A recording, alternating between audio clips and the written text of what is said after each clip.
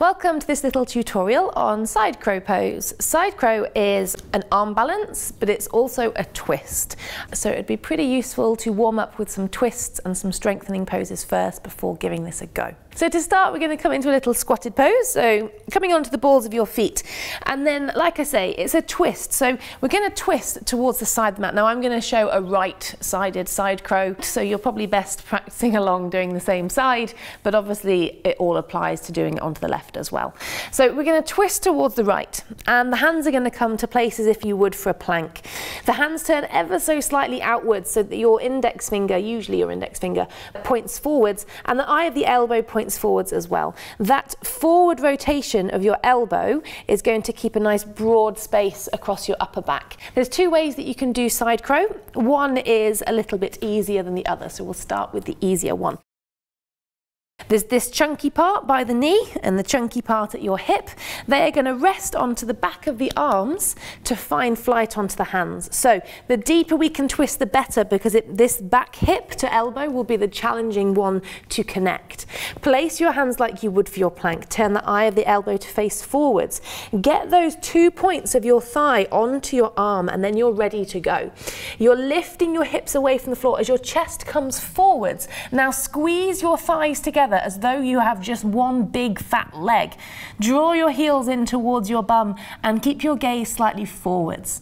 So arm balances are always a counterbalance. We're going to try and make our chest and our head counterbalance the weight of our legs and our pelvis, and bearing in mind that our legs are very heavy, so we have to keep thinking of sending our body weight forwards in order for the legs to become light enough to float away from the floor. And note that I do say float. We don't ever jump our feet off of the floor into an arm balance. They either lift or they don't. So placing your hands, turn the eye of the elbow to face forwards, find those two parts of your legs onto the back of your arms, and then look forwards, go forwards, squeeze your elbows slightly in towards each other to keep that rounded space between your shoulder blades. Keep going forwards, and as you squeeze your thighs together, your heels pull in towards your bums. You're making them nice and small. Hug your belly in towards your spine, so you're using your core to make your legs as light as possible, and gently press the sides of this thigh and this hip down against the arm. So if you're struggling to find lift there, first, keep practicing. Secondly, the thing you can do is to place your feet onto a block. This is the same technique that I teach in the crow pose tutorial. So your feet to come onto a block into your squatty shape. This just helps give you a little bit extra height so that you've got less distance to need to pull your feet off the floor. Once again, twist your body. Find the hands to the floor like plank. The two parts of the thigh to come to the back of the arms, and then as you go forwards, your feet are already further away from the floor than they were, and therefore you may be able to find that lift if you weren't able to before. Now I'll quickly go through the more advanced version for those of you that have perhaps watched this before and nailed the first version. Starting exactly the same way, we twist to one side, but instead of the knee and the hip finding a balance point on the back of the triceps, we only use 1 point. So we only use the arm that's on the knee side of the balance. This hip will not rest onto the other arm, it will float freely.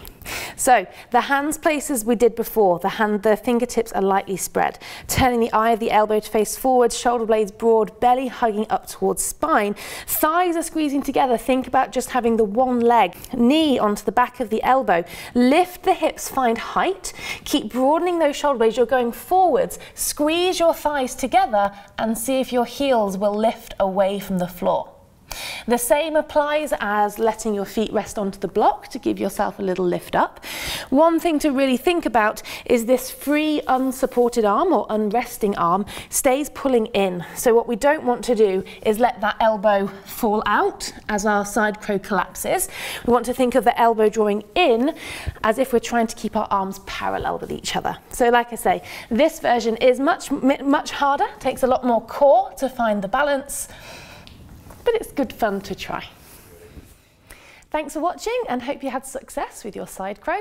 You can check out this playlist for some beginner-friendly yoga flows, or this playlist for some other individual pose breakdown tutorials. Don't forget to hit like and subscribe.